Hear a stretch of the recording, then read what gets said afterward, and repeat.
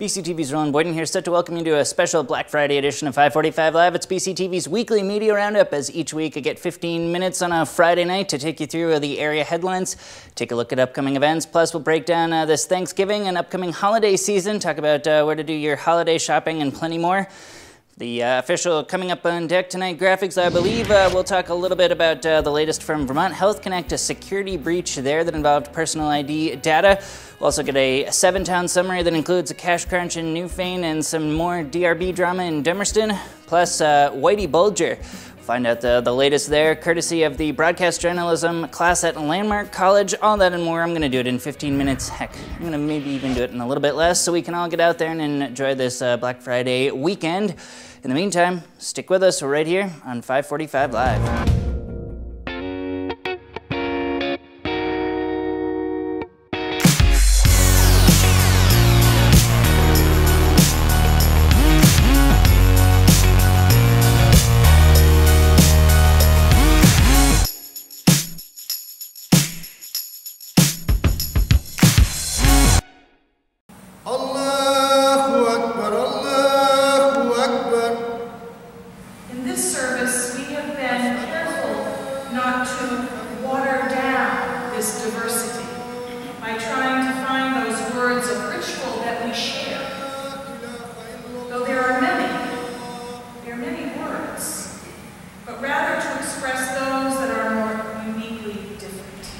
Welcome back to 545 Live. That's footage from an interfaith Thanksgiving service hosted at First Baptist Church, courtesy of hardworking BCTV volunteer Karen Davis, as we get ready for a Thanksgiving edition of 545 Live, really a Black Friday special edition of 545 Live. Now, for many, the fridge, I'm sure, is still bursting at the seams with Thanksgiving leftovers.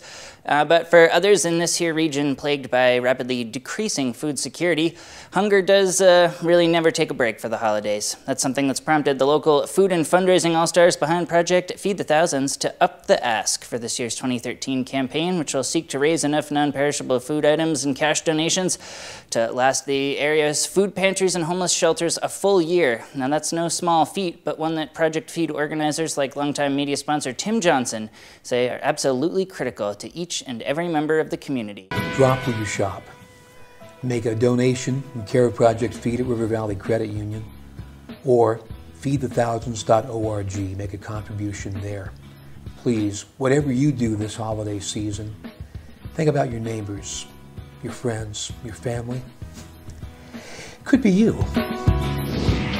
All right, with that, we'll move on in the stories here on a Friday edition of 545 Live and get ready to launch into a look at the Brattleboro Reformers' online web video presence, courtesy of tout.com. That's right, if you go to tout.com/BratReformer, you can see little videos uploaded by Reformer reporters on the go as they report from the field, then follow it up with an in-depth article, which you can find in their paper by subscribing or picking one up on a newsstand, and of course, find them all at reformer.com as well. And as we talk Project Feed the Thousands, that's where we'll take the next story as we catch up with Kayla Rice's tout.com posts. She's a Reformer photographer. She caught up with Hannaford's store manager Art Messenger, as well as the New England newspaper sales and marketing manager Chris Oldham, and of course Brattleboro Area Drop-In Center ED Lucy Fortier outside Hannaford's to announce the Project Feed supplemental campaign dubbed Feed Your Mind, Feed Your Family. Now, for more on that, let's launch the video. We're here giving food away with our Feed Your Mind, Feed a Family program, and I'm happy to announce that with the partnership of Hannaford and Brattleboro Ford and Subaru, that we're going to be donating 50 boxes of food and 50 turkeys to the drop-in center. Again, that video on the Reformer's tout.com channel, tout.com/BratReformer, where you can see Reformer reporters as they upload on the go from the field, following up those articles at reformer.com. All right, and while we're talking holidays here, it's been a pop culture myth for years that depression and suicide spike during the Christmas season, something that Brattleboro Retreat Senior Medical Director Robin Ostrander says just isn't supported by the data, despite the common misperception. And while that could be seen as reassuring for area residents trying to keep a handle on extra family time while coping with depression, the disease is a serious one for anyone at any time of year. Something that can be addressed with a variety of treatments, from medication to intensive therapy, to something a little more basic, like sunlight. That's right, increased symptoms of depression this time of year are often attributed to the added pressure of the holidays, but studies suggest the changes in light are a far more likely culprit. And for those suffering from seasonal affective disorder, the results can be painful, but also simple to tackle through the use of sun lamps, a series of inexpensive products that use bulbs to mimic the intensity and color temperature of the sun itself, boosting vitamin D levels and exposing the brain to beneficial light patterns. If you are noticing that you're feeling tired or sad, those are signs of depression, and it's worth talking to someone, a therapist, your regular doctor, or nurse practitioner, physician assistant. It doesn't necessarily require going straight to a mental health professional to say what's going on.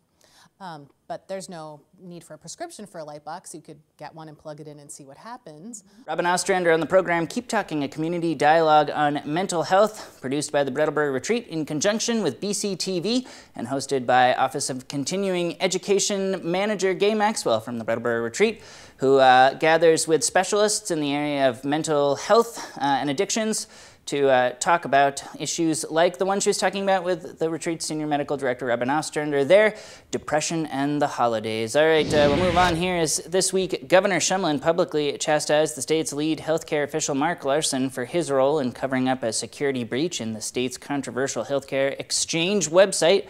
That's a breach that allowed one user access to another resident's personal ID info, including their social security number, most importantly. That was an October 17th incident, but one that was not revealed until later this month here, as Larson publicly denied during questioning on the House floor on November 5th before recanting his testimony, to the dismay of Health Connect advocates and users everywhere, with credibility in the state's newest healthcare system in short supply already. And while state investigators believe the breach to be an isolated incident, Vermont legislators are urging all parties involved in maintaining the website to proceed with caution where areas of sensitivity regarding personal information are concerned. All right, we'll move on in the script here. During last spring's groundbreaking ceremony for Brattleboro's upgraded wastewater treatment plant facility, town officials praised the construction process as the multi-million-dollar upgrades landed the town on schedule and on budget. And while it also allowed the plant to continue operating throughout the renovations, a year in, headlines are a little less friendly, with PC Construction reportedly a month overdue for final renovations, a contingency addressed in the PC town original contract, in which the municipality could seek up to $1,500 a day in damages for each day the project remains unfinished. Something Brattleboro Public Works Director Steve Baird addressed in front of the board during a scheduled meeting aired live on BCTV earlier this month.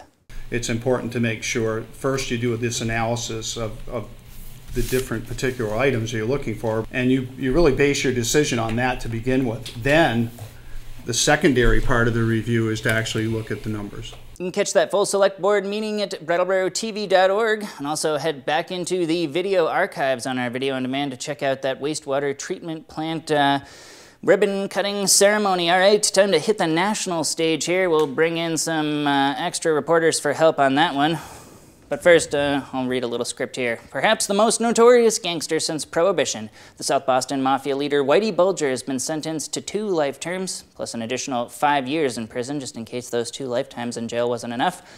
But as family members of Bulger's victims turned out in full force at his November 14th sentence hearing, there were insults hurled from the back rows of the courtroom, something that we now turn to Landmark College broadcast journalism major and host of their hit TV program, The Truth, Drew Orlock. Drew, take it away. Tell us a little bit about this trial and the follow-up sentencing hearing in question. Families called him a coward, terrorist, psycho, Satan, and a rat wall if they had for opportunity to address him in court. They wouldn't even let him off the hook as they demanded his attention. The victim's son, Patrick Callahan, said to Bulger, "You wouldn't even turn around and look at us, coward?" Bulger chose not to speak in response to the families. All right, with that, we'll move on here. With that, we'll launch into our 7-town summary here, including the municipal happenings and all of BCTV's 7 surrounding communities: Vernon, Guilford, Dummerston, Putney, Newfane, Townsend, and Jamaica, and start in Dummerston, where less than a year after controversy surrounding Dummerston's Development Review Board Chair Herb Rest led to the Select Board denying his reappointment, the town's current DRB Chair Jack Lilly surprised the board at their November meeting, announcing that he would be resigning his position as chair and his membership to the board effective immediately. And with Lilly citing health reasons for his rapid departure, an in-depth Commons article did also list the DRB's alleged missteps in properly documenting the minutes of their meetings in their article headline. I think this board has bullied us. I think you basically call in names and run away. I don't think it was intentional, but I think that's happened. I've read more than 24 Development Review Board decisions, and I can discern no instances of bias or prejudice. They put great effort into evaluating each case that comes before them. Next up, a cash crunch in Newfane landed on local headline in the Reformer this past week, but it's nothing new for residents of Newfane, South Newfane, and Williamsville, as the lingering effects of Tropical Storm Irene continue to force the town to make some financial moves, this time narrowly avoiding missing a $200,000 plus payment to the state of Vermont, something Select Board Chair John Mack said he hoped was a temporary situation, but is coming to understand that it will continue. During the flood, we did things to make the town whole, and now 2.5 years later, we still don't have the monies to cover it. And when we did budgeting, we've done various things to try to resolve it, but the board resisted on a couple of occasions, putting sufficient money aside to be certain we were okay. And the end result is that right now we are in a difficult position. All right, from there we'll turn our gaze to Washington, D.C. and check in with Vermont's politicians on the national level here. And launch into our latest story, looking down in the Capitol. Now, last week's Senate vote to allow overruling of filibuster attempts with a simple majority vote, which is down from the previously required 60-vote minimum, still has Republicans outraged. The majority of Washington analysts, though, on both sides of the aisle seem to agree it a necessary measure to stem the high-profile inertia plaguing the country's national politics, as House and Senate Republicans continue to challenge a Democratic agenda by any means necessary, culminating, of course, with this year's global economy-shaking shutdown of the U.S. federal government at large, but landing in the headlines most recently with the Senate minority leaders filibustering not once, but 3 times in the month of November alone in an attempt to block President Obama's nominations for the U.S. Court of Appeals in D.C., prompting longtime Vermont Senator Patrick Leahy to back the changes to filibuster law, citing the balance between due process and ability to keep the government running. This is an impartial court.